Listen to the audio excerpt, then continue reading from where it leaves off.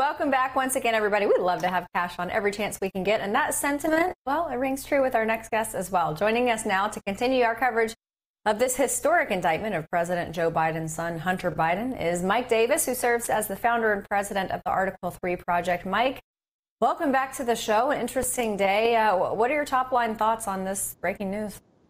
I would say don't be fooled by this indictment by this David Weiss, this Delaware U.S. attorney who was picked by both Democrat home state senators. This is just more cover-up by David Weiss and Merrick Garland in the Biden Justice Department. Remember, David Weiss let serious tax evasion charges, the statute of limitations expire on serious tax evasion charges against Hunter. He buried evidence deemed credible by the Pittsburgh U.S. attorney of the Biden's alleged foreign corruption schemes, and David Weiss attempted to give Hunter a sweetheart deal with backdoor immunity until it got blown out of the water by the Delaware judge who called him out on this. What they're trying to do with these gun charges, notice how they're not charging for being an unregistered foreign agent or tax evasion or foreign corruption or anything that could tie to President Biden. They're pursuing this path to make it look like they're being tough on Hunter. At the end of the day, Hunter will not spend one day in jail. This will all go away. President Biden will pardon Hunter right before he leaves office, or David Weiss will cut a sweetheart deal with Hunter again like he did the last time. And in the meantime, they're going to be able to rebuff questions and subpoenas from Congress, questions from reporters, questions from the American people. I totally agree with you, because as soon as I heard these charges come down, it's like, yeah, we'll see. But what has been interesting, and I caution myself, because for the last 6 years, we have heard mainstream media with respect to Donald Trump say the walls are closing in, the walls are closing in. So I don't even want to use that phrase with respect to Joe Biden. Legally, I don't know what's going to happen with Hunter Biden. I'm with you. I don't think he'll ever see jail time. I don't think this will ever rise to any sort of serious occasion affecting his life personally. But I wonder what the implications are politically. And again, I don't want to use that phrase, the wall's closing in, but is this, I'm seeing all across media, mainstream media, them starting to actually recognize some of the downfalls of Joe Biden, some of the times that he's lied with respect to what we are seeing now. Is this the beginning of the end? Well, Joe Biden was the Democrats' useful idiot, and he's no longer useful. He's actually an albatross around their neck. If you look at the polling, President Trump is, it looks like President Trump's going to win back the White House on November 5th, 2024. And this corruption, the economy, gas prices, inflation, interest rates on homes and cars, we're in a malaise in this country, right? And President Biden is compromised. He's corrupt. This has very damaging consequences for our country when the president of the United States is corrupt and compromised. There's very little chance we would be in a proxy war with a nuclear superpower, Russia, in Ukraine, but for the fact that Joe Biden took this $10 million bribe allegedly from Burisma.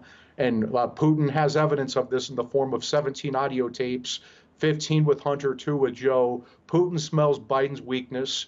He smelled it before when Joe Biden was the vice president who Obama put in charge of Ukraine. Putin took Crimea, 4 years of peace under Trump, and now Biden's back and Putin's trying to take the rest of Ukraine. We're going to spend $100 billion because of Joe Biden's $10 million alleged bribe, right? And how many more hundreds of billions of dollars will we spend? How close will we get to a nuclear war with Russia because we make this such a desperate situation?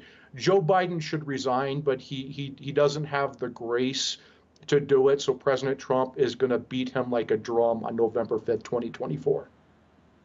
I think you're right. And you mentioned pardon. I want to show everybody this clip and remind everybody, Karine Jean-Pierre, who is usually pretty muddled in her messaging and leaves the door open on practically every answer she gets.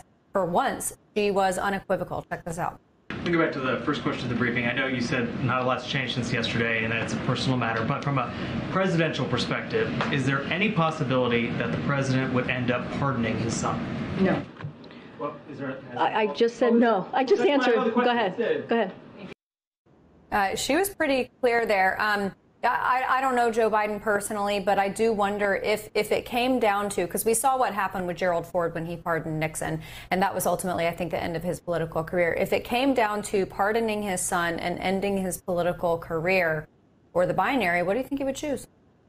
Well, I think that's actually framed incorrectly by the people in D.C. If Joe Biden pardons Hunter, it's going to it's the problem with that is it's going to make it where Hunter Biden can be called to testify before Congress. He won't be able to raise the Fifth Amendment, whether he's pardons, whether he gets some immunity deal with a plea waiver from David Weiss.